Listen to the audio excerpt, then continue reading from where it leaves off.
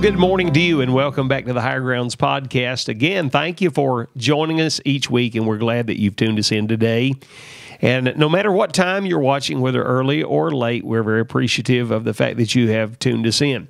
Recently, as I have been looking at the social media that we have put out through the last 2 years, I have been noticing some folks that have been going back in our archives, Brother Matthew, and watching several of the things that we've put out through the last 2 years. And we're very grateful to you for that. We're very, very thankful.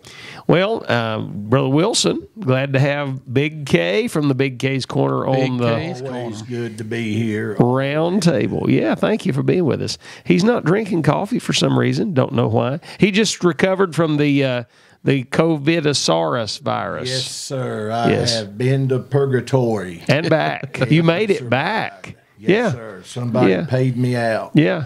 Well, write a book, Purgatory is Real. Yeah. Purgatory is real. Yeah. They that endure the end, the same shall be saved. You endured all the way to the end, brother. Yes, sir. And I will say this. I was no match. You were no match for the Coronasaurus virus. That's bad stuff.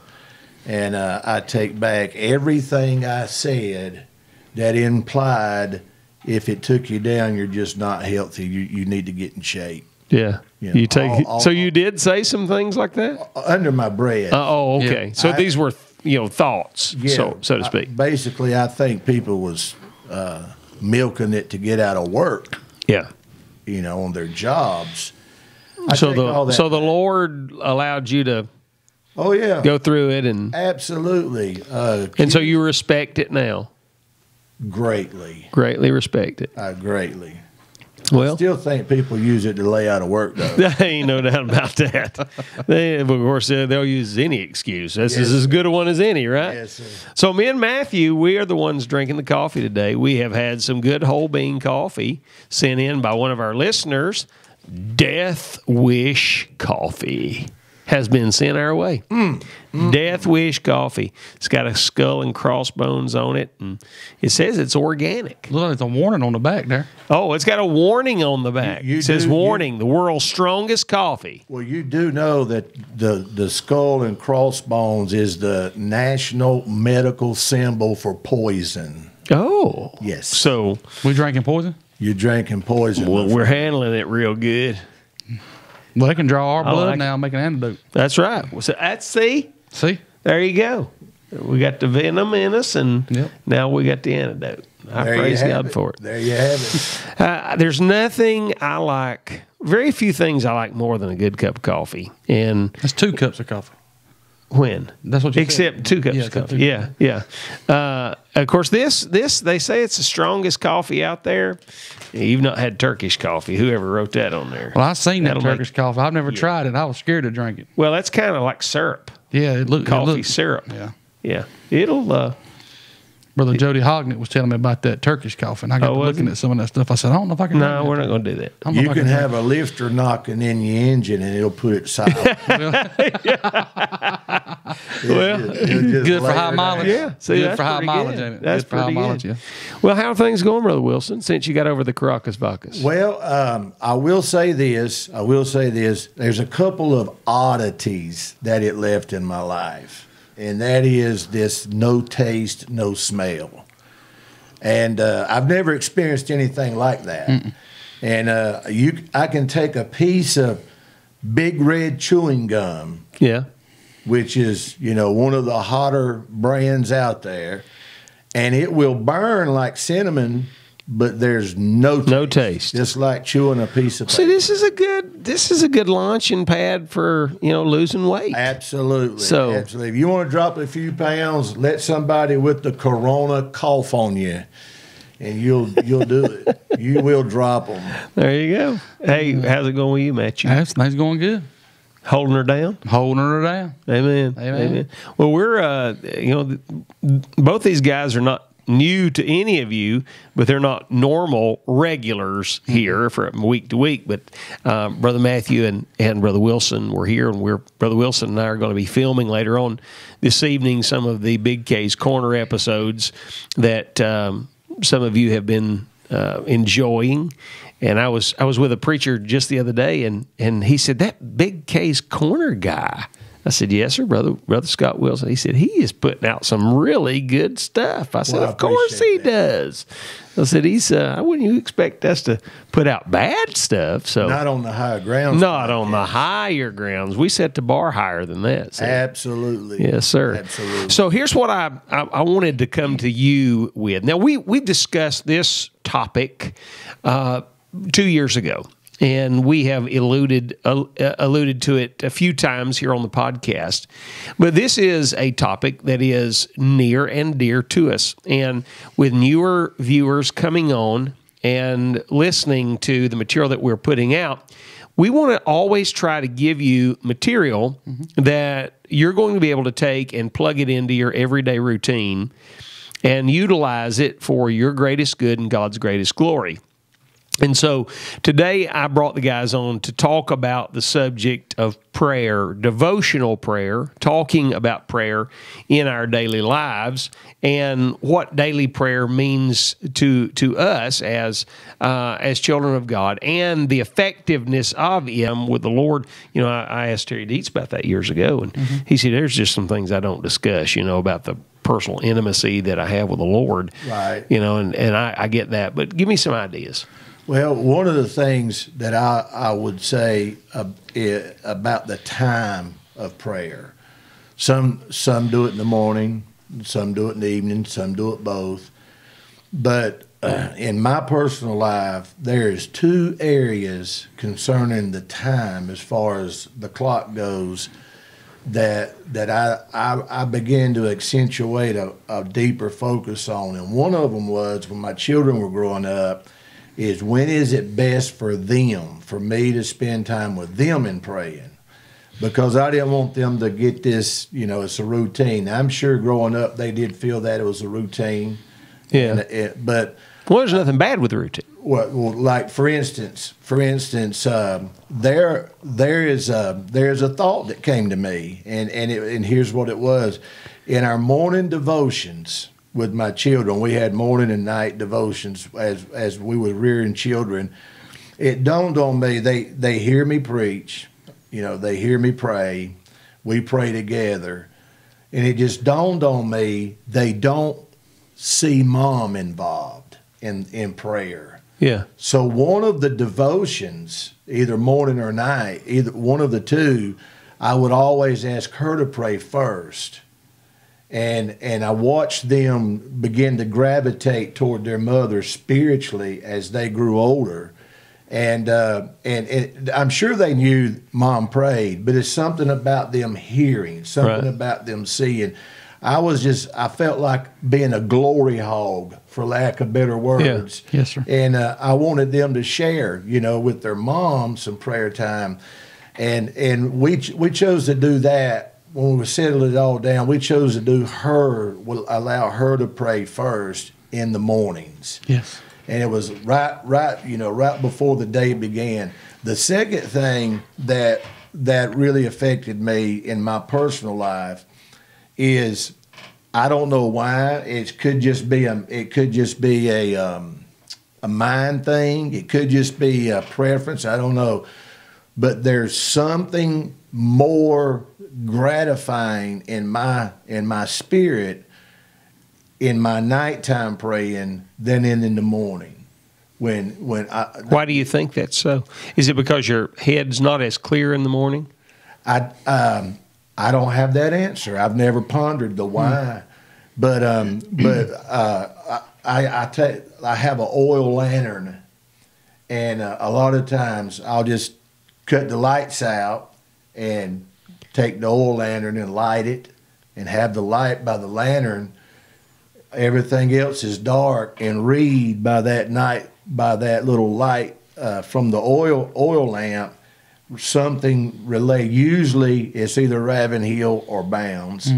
Read a few things and then go to the Word and then just pray. And it seems more silent. There's everything is done for the day, and it's just you and God in the darkness.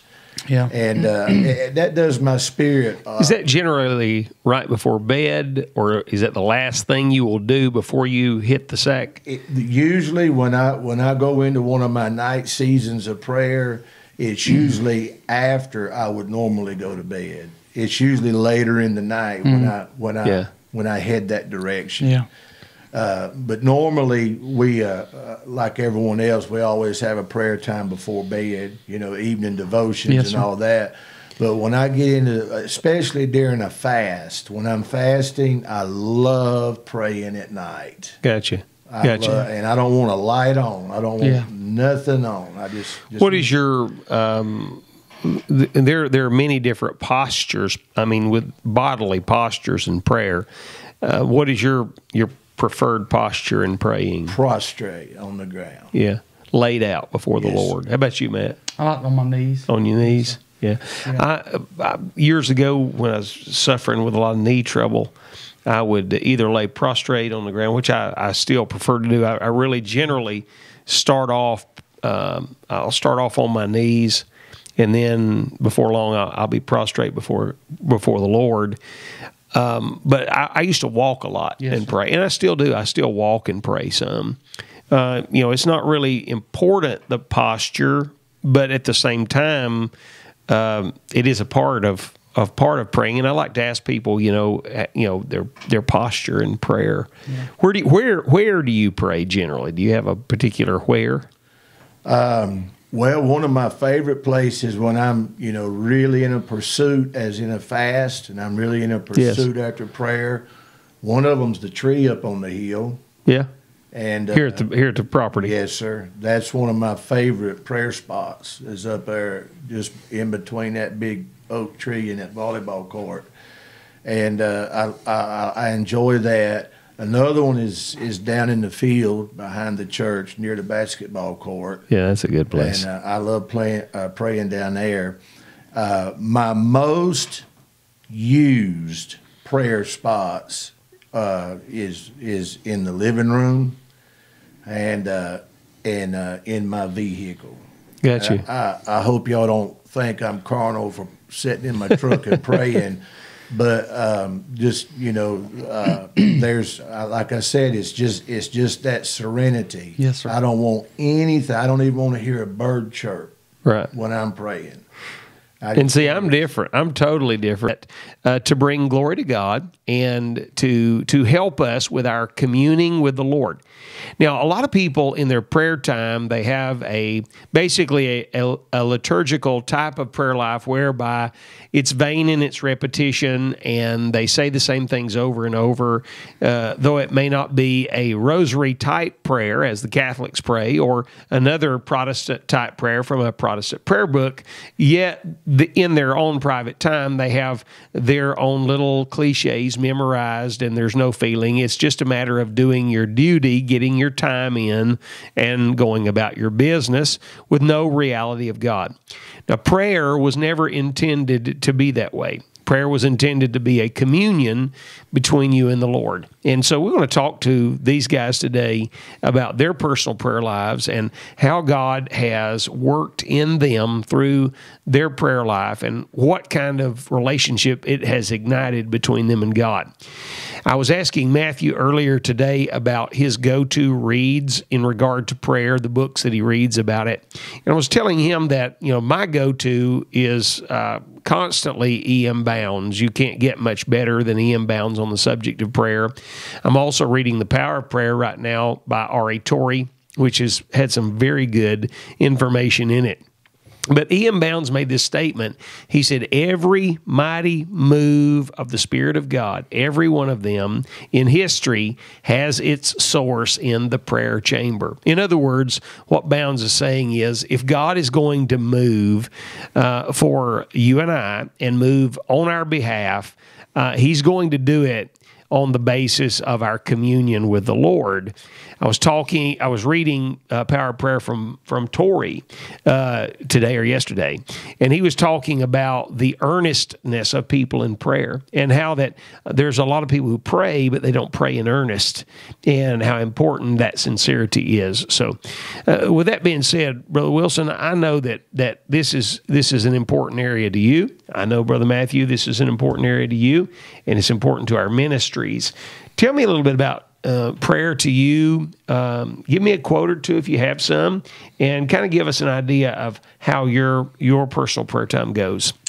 Well, my personal prayer time has changed throughout the years. Far as when I worked a full-time job, and now that I'm pastoring full-time, not that I wasn't pastoring full-time before, right? But when I worked a public job, I worked third shift.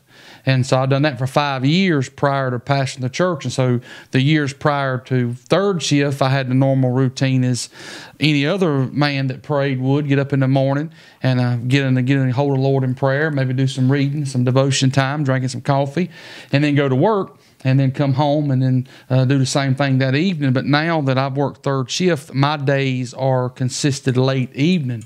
Like where I would used to get up first thing in the morning before I started working third shift, I would still do that, but not as intense as I would at later evening. Right.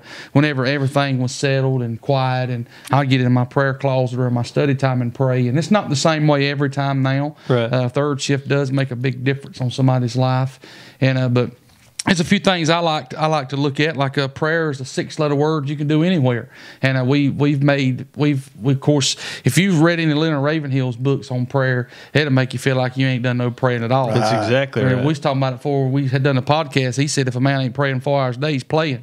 And yeah.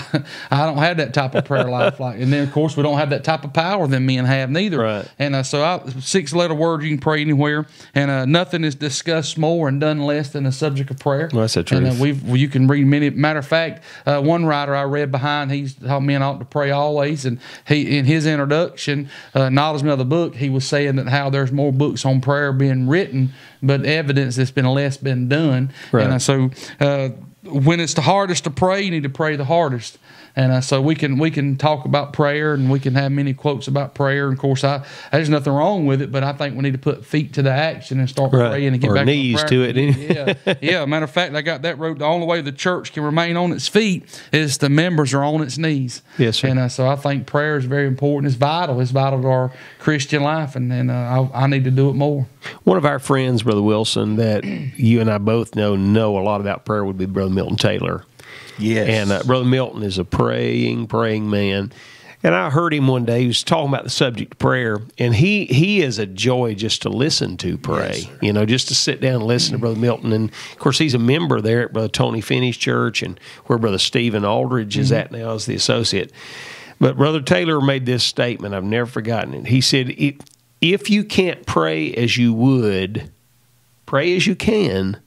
And here's what he was saying. He was saying there's a lot of people that just throw in the towel on their personal prayer life to some degree because they don't feel like the way they're praying is the way they want to pray. Yeah. They're not getting out of prayer what they feel they should be getting. They don't have the liberty to pray the way they should be feeling it.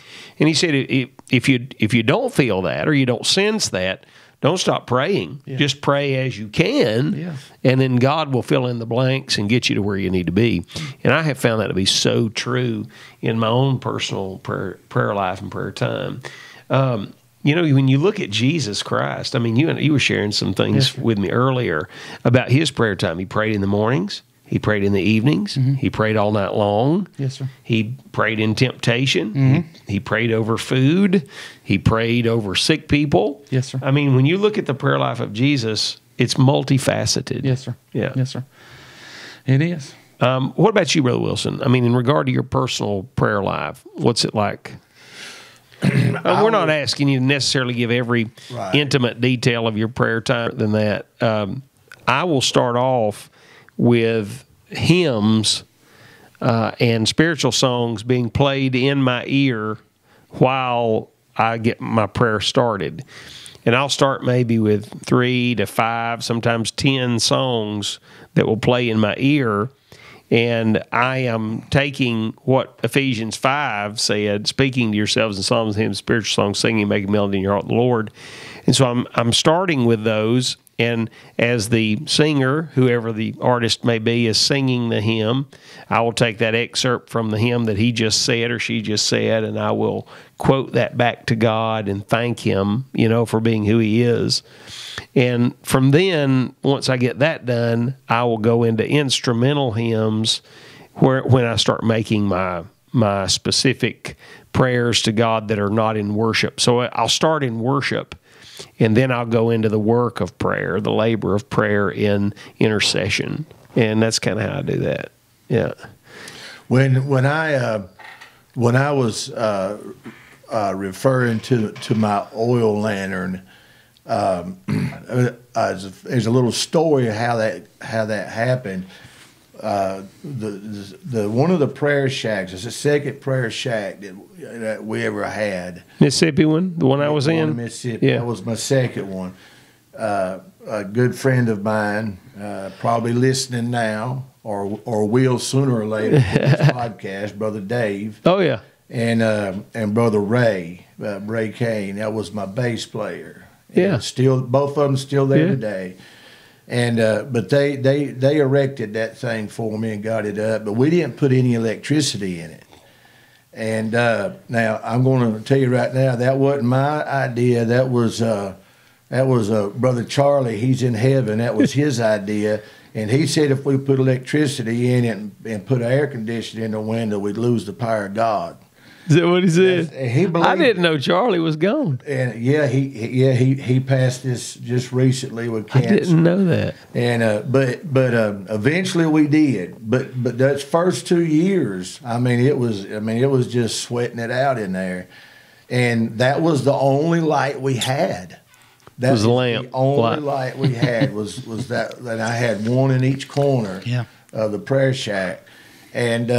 And my mind just got real nostalgic through that. Yeah. And I started thinking about, Brainerd and exactly. And probably the best prayer warrior that ever lived was Brainerd. But I'm telling you, his journal is monotonous reading. It's melancholy. Oh, man. Yeah. But I was telling Matthew, David Brainerd, who, of course, ministered to the Indians in Pennsylvania, was engaged to be married to Jerusha Edwards, Jonathan Edwards' daughter, and said he wouldn't marry her because, he was married to God, pretty much. And I was telling Matthew, he would literally pray in the snow till he melted the snow around his body. That's in his journal. Yeah. And it was actually his Indian sidekick that made that quote. That's not something he bragged upon himself. Right. That was an insert that his convert said about him. Said the quote went something like this. It's not word perfect, but he said something about, I've seen him pray until he was froze solid to the ground, or the snow melted around him. Mm-hmm. Wow, that's right. And his job was, you hold my horse. And you hold my horse. And he'd stop and he'd pray and he'd go village. Sometimes it wouldn't be but 6 people in the village, and he'd pray all night. But Brainerd wanted to go to heaven more than he wanted anything else. Yes, and he sir. died before he was 40 of consumption, Yes, sir. But he was a praying machine. Yes, sir. Yeah. Yes, sir. We know when you study Jesus' earthly life through the Gospels, you'll find he instructs the believers to pray. And I've always liked to use, John 17 as Jesus' longest prayer. Yeah, sure. Yeah. And his most intense prayers in the Garden of Gethsemane, sweat becomes great drops of blood. And I've done a lot of research on prayer when I preached on the priority of prayer. If you'll read the 4 Gospels, Luke deals with Jesus praying more than any other gospel. Yes, sir. Yes, sir. And it gives the physical effects of prayer in his life. Sir. And this, of course, that's why Luke talks about his sweat becoming great drops of blood. Luke 24. You study his life and study him praying. And I always use it as our encouragement and our example of prayer. And several times we find Jesus, especially in Mark chapter number 1 and verse 35, he said, he departed, speaking about Jesus, in the morning rising up a great while before day. He went out and departed into a solitary place, and there he prayed. Alone in solitary place. Yes, yeah. sir. Yep. Well, you know, in Luke 11, the Bible said, Verse number 1, yeah, well, the Bible said, of course, he prayed. Yep. Luke 11:2 said that his disciples said to him, teach us to pray as John also taught his disciples to pray. They didn't ask him to teach him how to preach. You know, they asked him to teach him how to pray. Yep. But was it Luke 18, verse 1, that where he talked about that men ought always to pray and not to faint? Is it Luke? Not. Yeah, I believe it's Luke 18:1. And not always to pray and faint not. Yeah, sir. and of course, you know, always praying, and like Paul said, praying without ceasing, has not to do with no cessation of praying, but it's that spirit and that man he doesn't divorce himself from his spirituality to engage in his carnality, but he's constantly in a spirit of oneness and communion with God. Yes, sir. Which is what we are missing today. Yep. And when you look at the potential that prayer has for the believer, the devil has sold us a bill of goods, friend, about not being engaged in prayer. Yep. Yes. You know, was it Philippians 4:6? Be careful for nothing, but in everything by prayer and supplication with thanksgiving, let your requests be made known to God. Yep. Mark 11:24, what things soever you desire when you pray, believe that you receive them and you shall have them. And we can go on and on and on about the possibilities and potential of prayer. And then, you know, you got guys that to kind of take the edge off of those great verses on prayer, we'll go to the book of 1 John and say, well, you know, it's just according to the will of God. It's just according to the will of God. But very few of them labor enough to even find out what the will of God is. Right. You know? Well, there's a notation that I gave myself, and that stands true for me anyway, and it has been proven over and over again. You was referring earlier to the idea of Brother Milton Taylor sharing with folks, regardless of how you feel, pray. Pray. In spite of, I'll promise you this much. If I've never learned anything in life, it's this. I always feel something when I pray. I always feel something. That's just me. That's just me. I may not feel like that something is always an encouraging thing, but I've always walked away edified or rebuked, whatever the Lord met with me on in that prayer time. But this is what I will say, to set a little amendment behind Brother Milton. You may not always feel like praying, but if you've ever had a prayer life, you'll certainly feel it when you're not praying. You got that right. Exactly right. You got that right. Exactly First time that God ever really met with me in prayer and manifest his presence to me, I was 16 years of age. I got away from God after that for a period of time, short period of time. But there was something about that experience that I had had with God as a 16-year-old boy that I never got over and was constantly drawing me to God. Even when my heart was not right, constantly drawing me to the Lord. And that's one of the beauties of prayer, is that it brings you to the place and point of intimate oneness with God. Yep. It really does. Yep. It really does. We're nearing the end of our podcast today, but if I were going to say one thing to the podcast family, with our nation being in the shape she's in, dear God, we need somebody to pray. Yes. We, Brother Wilson and I and some more, gather up here on Saturday nights and pray at 9 o'clock at night. And it has been really phenomenal, some of the things we've experienced in prayer. Wouldn't you agree, preacher? Yes, sir.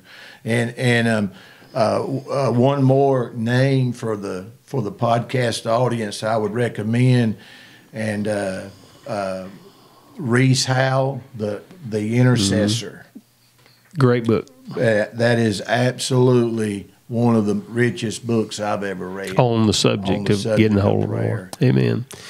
Well, listen, we have wound her down. I appreciate these gentlemen being with me today, and I appreciate you joining us for this good discussion on prayer. And as we say from the Higher Grounds podcast, you friend, keep pressing on the upward way. See you next week.